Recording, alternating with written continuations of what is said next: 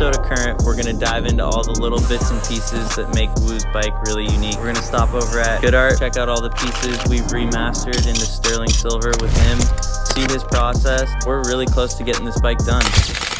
All right, cool. So we just pulled up to Good Art Hollywood. We're here at Good Art Hollywood to visit Josh to check out some of the final touches and pieces he made for the bike. So let's go inside and check it out.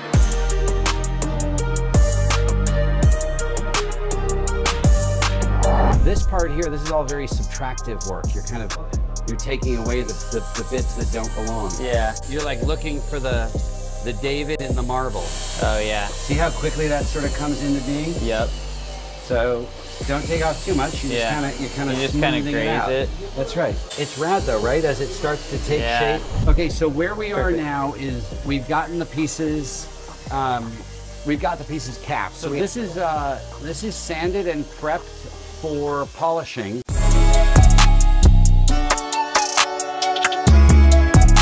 So polishing.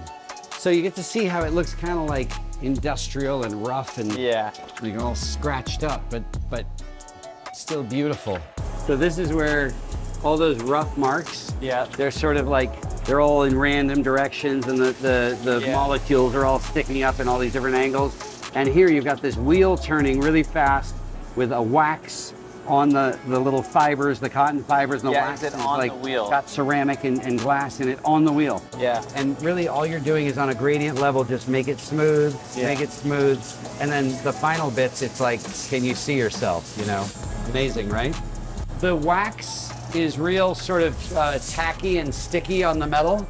And so we use super hot water, soap, and those devices, they're called ultrasonic cleaners. What it is it sends sound waves through the metal, and the sound waves shake everything, and anything that is dissimilar, the grime and the dirt, it shakes it right off of the silver. And then what's after that, or what gets us to the final product? We polish up to a certain point where we've got the whole piece real nice and clean, then we boil it in sulfur and apply an antiquing. It's an old technique that we use where the sulfur puts a tarnish on the metal, the way the sulfur in the air would put that tarnish on the metal, but it happens in an instant. You get this really deep, dark black piece, and then the final buff is removing the highlights. So everything that is on the surface, all those nice, smooth surfaces, they get shiny and they get that bright sterling silver color that you're looking for, but in the cracks and crevices, that antiquing stays.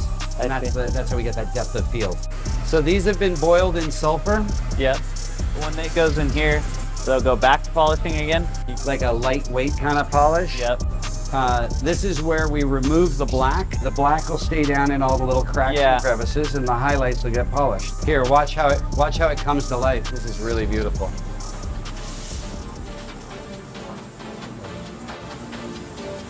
That's rad, right?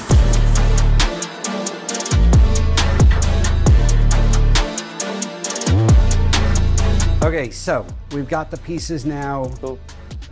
You've seen the process all the way up through the polishing. We've got everything looking very shiny and ready to go. The last step now is we're just going to clean them in the ultrasonic, make sure that everything, all the polishing rouge, the wax stuff is gone, and then check the fitment on everything. And once the fitment's good, we're ready to go. So I'm going to bring these by on Friday. So say goodbye to the factory pieces. These are the new ones. And the perfect jams are coming over in a few days. Awesome. Thank you, Josh. Now that we have our final pieces locked in, we can dive into my favorite part, which is the assembly, where we get to see our vision come together and build this bike up for Wood.